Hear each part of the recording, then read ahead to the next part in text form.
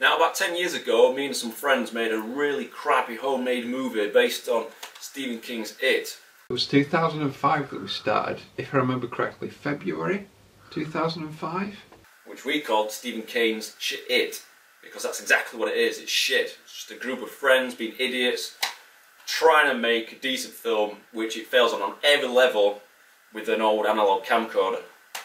So let's take a look at that, with this being the 10th anniversary of this classic film that nobody has ever seen and nobody ever will.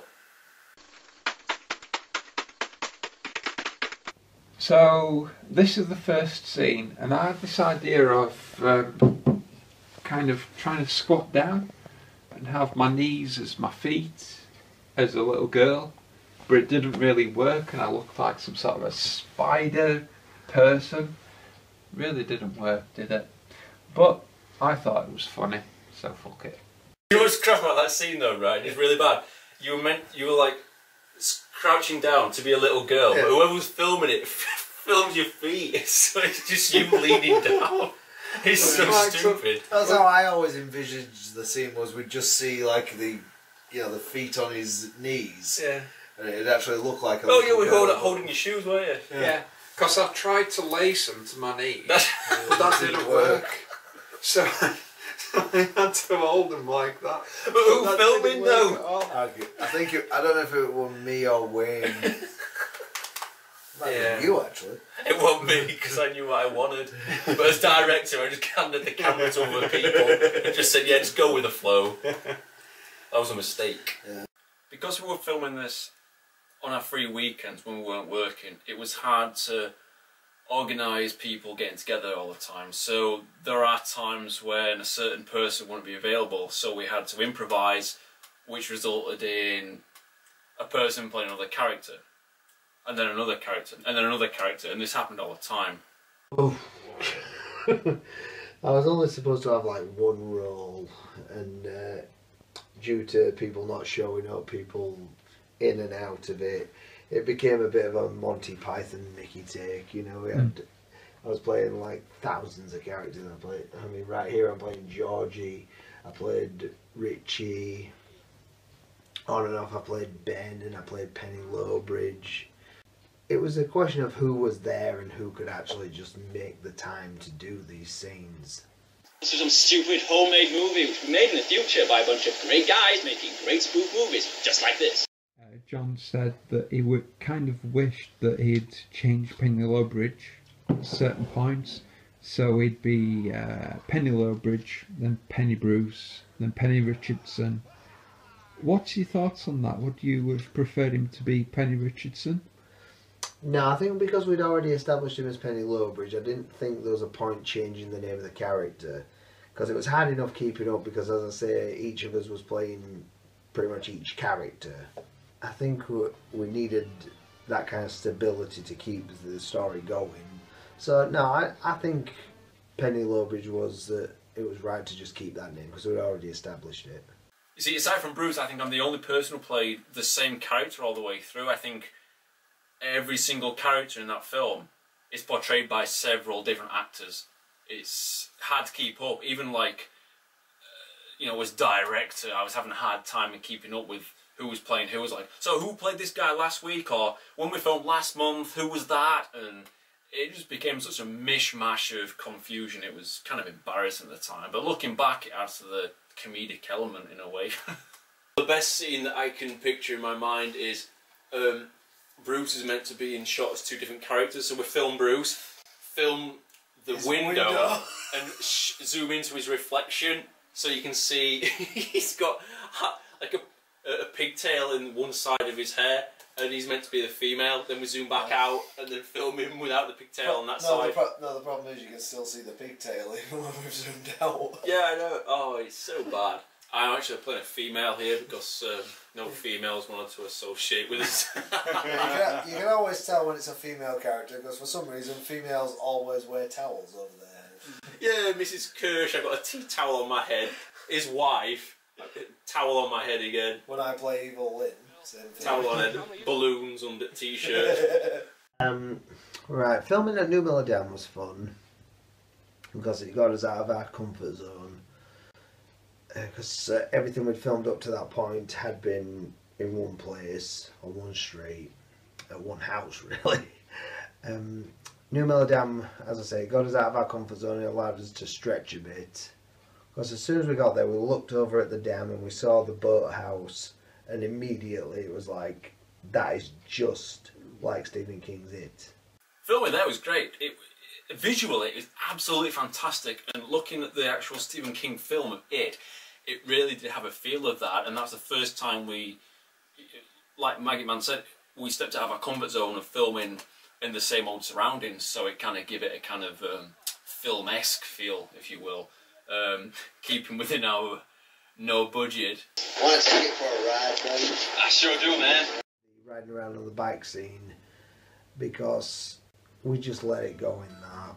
You know, we played a theme tune off my phone at the time, which I had as a ringtone. I think it was I Dream of Jeannie. I Dream of Jeannie, yeah. I remember that. And, you know, John was just shouting out lines, Bruce was suggesting lines that John was shouting out, and afterwards we watched it, you couldn't even hear the lines, so there's no point even saying them.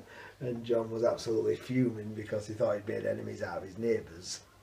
The thing that's really wrong with that scene is if we'd have known at the time we could have put audio over the top, we would have done, as opposed to holding up the mobile phone, playing a ringtone, while someone's holding the camcorder like that. In fact, there's one shot where you can see the mobile phone pop up into shot. It's that badly filmed. And like Dom says, it's like I'm shouting a whole heap of things and you can't hear them. So it was kind of absolutely pointless looking back. But, you know, it's funny. You know, and some of the stuff will probably be proper on PC, some of the things, you know. We had to cut loads of stuff out. What was your most memorable scene? Probably a scene that we filmed in the kitchen where you're snorting cocaine. Yeah, and you had flour on your nose. Yeah, because that was like the first instance of Eddie being Eddie, where it was like, where we're going, ah yes, it's train tracks. I like train tracks, big robots, train tracks, and line of cocaine. You've been stealing my secret stash of cocaine, Eddie. It sure goddamn looks like it. Oh, pipe down, you old bag. I need to get out of this hellhole. Sayonara, bitch. Yeah, I suppose my most memorable will be right before that. It's either right before or right after, but where I'm playing the gym coach, got you up against the wall. What's this on your nose? It's flour, isn't it? See, that's like the shot we were just talking about, but that works. Yeah. Until I throw him away. No. And you can, because it's like I throw him away and he just sort of walks off. It's at that point obvious that I haven't got him up against the wall. Like, I'm actually on my knees. I think that works really well for like comedic purposes. You're wearing the Shitcase Cinema shades there. Huh? You are indeed. Sweet. Sweet indeed. When this scene ended, when we're all running out and just all of us trying to improv, and it's like oh the food, the booze, the fondant fancies, and then you run back and you go the table and chairs. Is that in the film? Yeah, it's in the film. Oh, is it? I can't remember. Yeah, just you just walked in and did it, and we were just like, I'll leave it. Improvisation, kids. Yeah. The table and chairs! Now, I wrote a script for this film, trying to make it professional on some level, giving everybody lines, everybody direction, and it fails miserably on every level, as you can see in the footage. Hey, Benny boy, how are you? Where you been? We can't wait to get you down here with us, Benny boy. You're in my mind. You're only in my mind. How to float. I know. You'll show me how to float. I've heard it all before. In the original script, it was pretty much like the movie with Georgie who's going down the street. He sees Pennywise in the grate, in our case Penny Lowbridge, and we couldn't do that. So instead we did it in the bathroom with a balloon there. But you know, it was the same script, it was the same dialogue and everything. Nothing really changed out of it. Would it work better with the grate? Possibly. But it didn't take anything away from it. You know, I think we probably stuck to the script by about 90%. The other 10% was just made up on the spot, which I think contributes to the overall awesomeness of the film. That's awesomeness, not awfulness. Hurry up, let's make this quick. I don't want to see you. I wrote this script, I pretty much knew the film It, like the back of my hand. I could quote, and I still can to this day, quote about probably 90% of that film, word for word. Most of the script was probably written under the influence of Harry Kane, apart from the bits that didn't work. When I wasn't writing on my own at home, I was writing at work when I was in the office. So I was pretending to be sat there typing away hard at work, giggling to myself, and people are like, "What are you laughing at?" I'm like, I'm just thinking of a joke, when really I'm sat there typing up the script. Oh God, I was getting paid to write this dirge. That's fantastic. How much does a finished film differ to the script? Well, you should know that better than anyone. Quite considerably. We went everywhere. I mean, you know, as you know, the film was filmed over what, like, course of nearly 9 months, something like that. I actually got told it was a year. We had to switch actors around. The weather changes. One day it's sunny, the next day it's really cloudy, in like the same scene. People didn't turn up. People didn't turn up. Bruce. People forgot the lines. Wayne. I just really need to make a point of Wayne as an actor. He's fantastic, and if anybody out there has seen him in the Interview the Caveman videos, then you'll know what he's like. On the final day of filming, we went to the pub straight afterwards and had a few drinks, quite a few, and we were filming some interviews, and the question posed to Wayne was, what was your favourite scene? And his answer was something that we filmed a year prior, which had no relevance. That just sums him up entirely. He's amazing, is that guy. What was your favourite scene? It's got to be when you're running down that hillway stitch and falling all over. I'm a bloody fun, they catch you with it. Oh, yeah. I can't even do an interview right. There's a scene we did where he's asleep and he's woken up by his mobile phone ringing and he has a conversation. And I don't know why we did it at the time, I don't know what we were thinking, but for some reason we pranked his mobile phone, but the interference was picked up by the camcorder, so you can hear it going bzz, bzz, bzz, bzz, bzz, bzz. And then for some reason he had his phone on really loud, and it just like not only deafened him, but it deafened everybody in the room. It's so funny. Oh God. Yeah, I'll come back. Hollywood sucks. Anyway, I'm sick of all the crappy awards. Oh,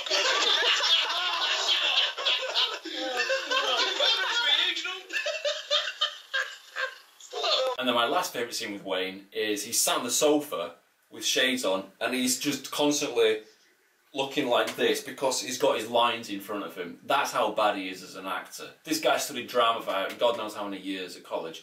And he's there like this, okay? It's terrible. Come on, Richie. I got a balloon for you. Don't want a balloon? What's the matter? One balloon not enough? Here, have a fucking bunch. It would of course have helped if I was a bit better at all this. Because His nose fell off. Oh, look, here he is. The same man. it's not a man. It. Look. The photo's coming to life. It's the clown. His nose fell off. Jesus Christ. I'll cane you all. Oh, I'll drive you crazy, and I'll cane you all. probably the one bit of dramatic acting here, which still comes. Look at out that, that's over the dramatic top. acting, brilliant. I mean, when you actually. That's dramatic acting there, leg off a Bruce. Now, when you're panning across that and have the laughter in the background, it actually felt quite Deja cool. for old time's sake, come on. Yay. Oh, honey. I remember this one specific scene we were trying to do it on this like the jetty thing, and we had to take 5 or 6 different takes for just this stupid simple scene, running down these stairs and like, oh my God, we had a couple of people on watch just to keep an eye on, see how close people were. We'd have to like time it. We knew we were about a couple of minutes away. We've got about a minute to do it, and then one of us would fluff his lines, or would make a mistake, or just look at like, it's like come on, it's fucking how hard can it be to do a scene? The only problem is you would try and film it when there was nobody walking the dogs or anything, so you might have a space of 60 seconds So we'll be like, right, place everybody, set the camera up, get filming, someone would mess up the line, it's like, oh, right, restart, start again, and then you see someone walking the dog or the screaming kids getting closer, so I get irate and be like, oh, fucking hell, just stop filming, wait till they pass, then go again, then somebody else come with a dog, and yeah, it was just a nightmare, basically. Oh shit, there's a little wolf bag I got up for Christmas. You grateful cat. What do you think? Is he trouble? Penny Lovridge has got it? If she's in trouble, Penny Lovridge has got it. John, why did you laugh at that? I could. I know I flubbed it. I looked at it. I could do, and then I thought about it for a second, and it was like... But John really tried. I mean, like I said before, he's like obviously Jim Cameron, you know, if he didn't do what he liked, he'd just start getting mad and a bit frustrated, pulling his hair out. It's probably why he's fucking bald now. But he really, really did, and the continuity stuff that we always did was always amazing, you know, with stuff, you know, we always knew what we did weeks in advance. But yeah, they were pretty cool days. I don't know what we were thinking sometimes. This is like, the script was there, we did one rehearsal, which was always diabolically bad. Then we did one take, and we only ever did one take. Now this is before digital camcorders came in and everything like that. We had an old analogue one.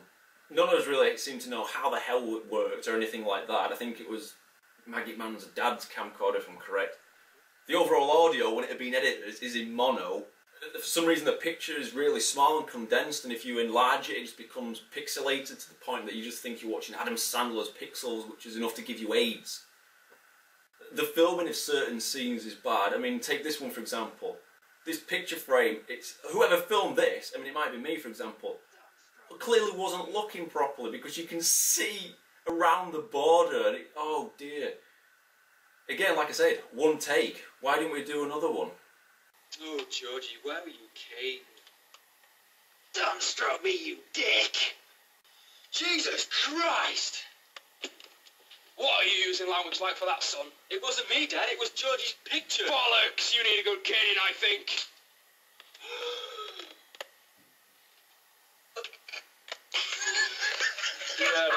Well, the whole thing about the spoof is we made it for us. We never made it for a wider audience. It's like a little thing that we made as a group of friends to laugh about. So it's 90% primarily in-jokes.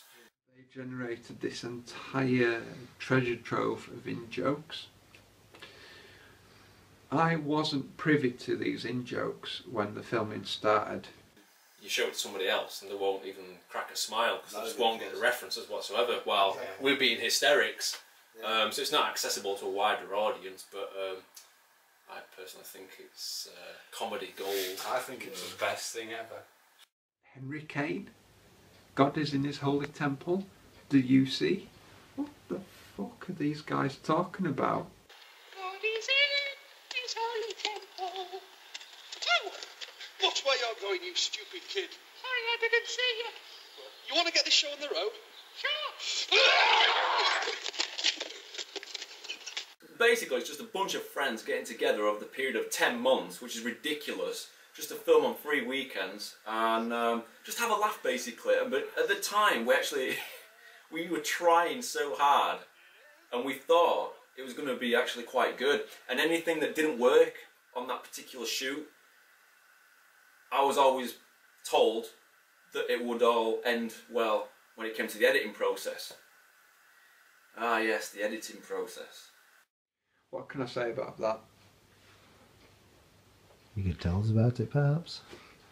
Well, I thought it would be easy, but it wasn't. It was annoying, to say the least. It was really annoying. Oh, I'll drink to that. I think I've just broken your chair. Yeah, I was quite proud of the entire editing, to be honest. To be honest, everybody says it took about a year for me to do this, but I don't think it did. I think it took a few months at the most. Even to this day, 10 years on, nobody's got a copy of it on DVD. I've got a documentary that we made on DVD, so it's so easy just to wind Bruce up. I mean, here's a clip from just over a year ago of me winding him up. You can see how annoyed he gets still. John, We got that shit edited video yet that Bruce has been working on for all these years. Yeah, he's been working on that for about 7 or 8, 9, Excuse 10 me, years. No, that was 9 years, boy. That was finished in 2006. I'll have you know. Nobody ever got a copy. Nobody's ever seen it. No one's got it on DVD, you idiot. We watched it, all three of us. We've seen it. No one's got a copy. Well, fuck you. You don't want a copy, do you? Just to keep this shot as close knit as possible, just so it'll look like they were down in sewers, instead of realising we were just on the other side of the boathouse. Sure, yeah. If you pan like an extra metre to that side or that side, Yeah, like it gives it all away. Like that. Like that. Yeah. Wayne's probably filming this. That's why that was such a shoddy shot. Yeah. Wayne's filming it because there you are, Dom. So. To make that scene right there where I was step up, I wanted to make it look really like, you know, majestic and, you know, like a ruler meeting this day. I was actually trying to failed there, mate. Yeah, I was trying to be really dramatic, but it didn't work. we really pushed the boat out and spent all our budget on the monster, the spider, the spidery bastard, and the skeletal figure. I like that bit though, because you guys were like, what we're going to do for Eddie's line here, and I was like, guys, I've got this, just, you know, just do what you're going to do, just zoom in on me. As, you know, yeah, we zoomed in and we couldn't actually find the spider. Spidery bastard. Look at that, it's someone's hand in shot as well. I mean, like... That's worse than arachnophobia with the stick up the spider's bum. Yeah. Is that the end then? Is it over? I don't know. When's this bloody spider going to appear? Oh my god! Jesus, Mary and Joseph! Ah! Spidery bastard! Damn! Oh, when I say damn, I don't mean like a water dam. I mean damn! I'm dying. I'm being killed by a giant spider. Yeah, I look back on it. It was fun. It was me and my friends. That's the way I will always look at it. If you're making a movie that you know you're making it with an analog camera, it's going to look old. It's going to look shoddy. Just have fun with it. You know, I mean, you see all these people on YouTube ripping people apart. Why does it all have to be professionally done? You know, hundreds of dollars worth of CGI. You know, just whatever happened to people just picking up a camcorder and having fun? The nightmare